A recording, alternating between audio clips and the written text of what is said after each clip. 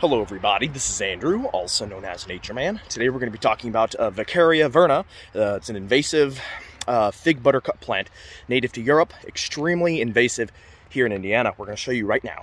See all those yellow flowers in the woods? It's like a carpet, it chokes everything out. Here's an up close.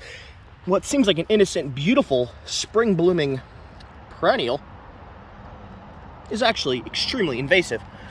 It is so bad that it'll cover the forest floor and prevent any native forest understory perennials from blooming, such as Trout Lily, Virginia Bluebells, just to name a few. It will kill them, prevent them from growing. I mean, it looks beautiful, but it is horrible if you understand the ecology of the Midwest. This is horrifying to see. Once established, they are near impossible to eradicate. They spread by rhizomes.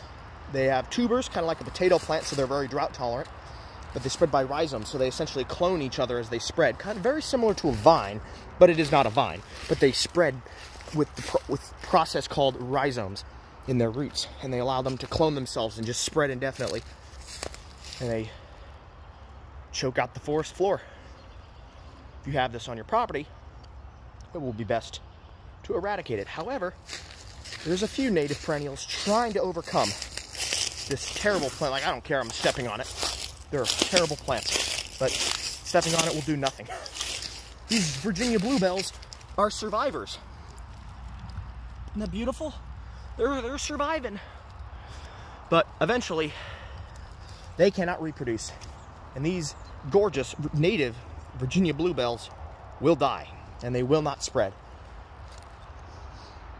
A lot of work needs to be done to get rid of this nightmare in the forest. This is NatureMan signing off. Bye.